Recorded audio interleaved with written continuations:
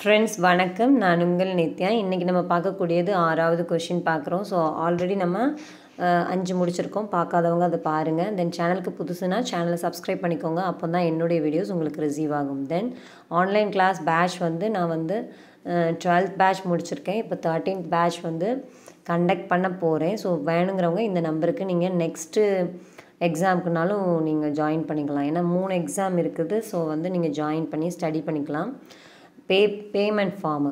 Okay, so இது first question பாருங்கள். இன்றைக்குள்ள question, an analysis of the subject life for meaning has the focus of. ஒரு 4 கொடுத்துருக்காங்க. அதில் எது அதாவது உங்களுடைய லைஃப் ஸ்டைலில் உடையது அனலைஸ் பண்ணக்கூடியதுன்னு கேட்டிருக்காங்க. அந்த 4ஐயும் ஒரு பீப்புளுடைய அனலைசஸை எந்த கான்செப்டுக்கு கீழே இது வருது அப்படின்னு கேட்டிருக்காங்க. இதோடைய அர்த்தம் தெரிஞ்சால் மட்டும்தான் பண்ண முடியும். ஓகே, ஃபர்ஸ்ட்டு சோஷியாலஜி அப்படின்றது என்னென்னா study of the development and function of human being. Okay, இது ஸ்டடி பண்ணுறாங்க யாரை, ஹியூமனையும் அவங்க என்ன பண்ணுறாங்க அப்படின்றதையும் ஸ்டடி பண்ணக்கூடியது சோஷியாலஜி. ஓகே, தென் பேராமேட்டிக்ஸம் அப்படின்றது என்னென்னா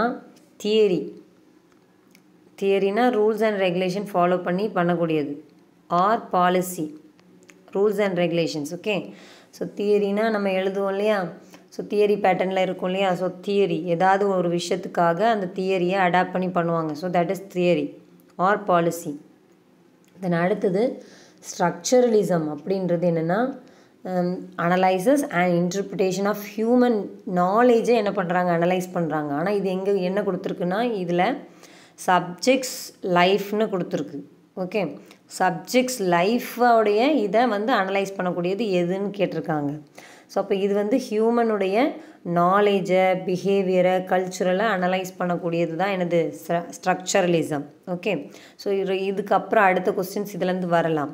ஸோ அப்போ ஆன்சர் என்ன அப்படின்னா ஃபினாமனாலஜி. ஸோ அப்படின்னா என்ன அப்படின்றத பார்ப்போம். ஸோ அப்படின்னா என்னென்னா ஒரு பீப்புளுடைய ஆக்டிவிட்டிலி அப்படின்னு கொடுத்துருக்காங்க. ஆக்டிவிட்டியை இன்டர்ப்ரெட் பண்ணுறதுனா இப்போ நான் 100 பேர் நான் இப்போ ரிசர்ச் பண்ணுறேன்னு வைங்களேன். அதில் 100 பேரை நான் செலக்ட் பண்ணி ரிசர்ச் பண்ண போகிறேன். ஸோ அந்த ரிசர்ச்சர்கிட்ட நான் இன்டர்வியூ மூலமாக பண்ணும்போது அவ்வளோ பேருக்குமே நான் ஒரு கொஸ்டினை ரெடி பண்ணி அவங்க கையில் கொடுத்து கொஸ்டின் கொடுத்து நீங்கள் அதை டிக் பண்ணி தாங்கன்னு வாங்குகிறேன். ஸோ அப்போ அந்த வாங்கினதை நான் எழுதுகிறேன். ஓகே, வாங்கிட்டு இத்தனை பேர் இத்தனை சொல்லியிருக்காங்கன்றத நான் ஒரு கேல்குலேஷன் போட்டு அதை நான் இன்டர்ப்ரெட் பண்ணுறேன், எக்ஸ்பிளைன் பண்ணுறேன்னா. ஸோ அதான் எனது இன்டர்ப்ரெட்.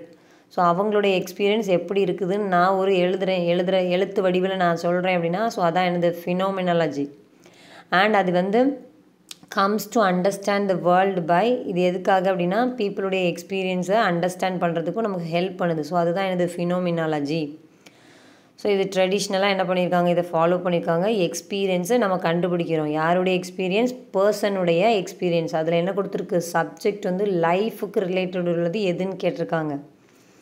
ஸோ அப்போது பெர்செப்ஷன், அதாவது பர்சனுடைய பெர்செப்ஷன் எப்படின்னு நம்ம தெரிஞ்சுக்கலாம்.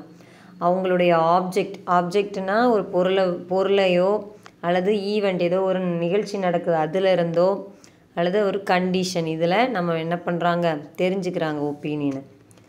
So that is ஃபினோமினாலஜி. அப்போ ஆன்சர் என்ன வருது அப்படின்னா மற்ற 3 வராது.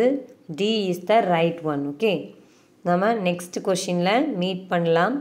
நன்றி. அடுத்த கொஷினில் மீட் பண்ணலாம்.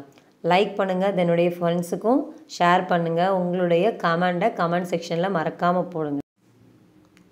நன்றி. இன்னொரு கொஸ்டினில் நம்ம சந்திக்கலாம். நன்றி.